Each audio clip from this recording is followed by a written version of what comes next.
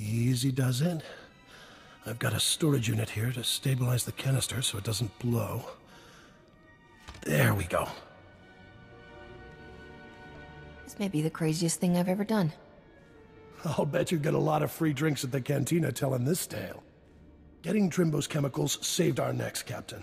Rogan will be too busy selling them to think about the blasters. That Trumbo guy was a few freighters short of a convoy. I know what you mean. Every time I talk to him, he thinks I'm his great-grandfather who crashed into a black hole. I've got good news and great news, Captain. We cracked the Separatist computer files and found Skavik. Vidu, you promised you wouldn't get so excited. It isn't good for your heart. Sorry, sweetheart, but this is going to be great! Skavik won't even see us coming! Ha! I want Skavik to see my face before he dies. Before you fry him, make sure he knows I sent you. Skavik is taking the blasters to the Separatist base. Those wackos built their headquarters inside an old volcano. Crazy, huh? What do you expect from foaming-at-the-mouth murderers?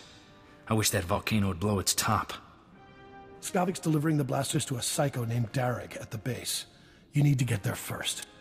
When Skavik shows up, you can ambush him, grab your ship, and fly back here. Easy, huh? You're about to see a real-life hero in action. Make that 2 heroes. I'm not sending you alone. Take Corso with you, Captain. The kid knows more about blasters and vibroblades than anybody I've ever met. I owe Skavik payback for taking Torchy. That was lower than low.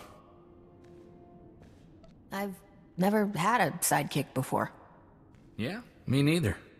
Then it's a deal. You two head for the Separatist base, kill Darrig, and ambush Skavik when he shows up. I've got a bottle of Chandrelin brandy to open when you get back. Consider me signed on. I'd wish you two good luck, but I don't want to jinx anything. Just come back in one piece.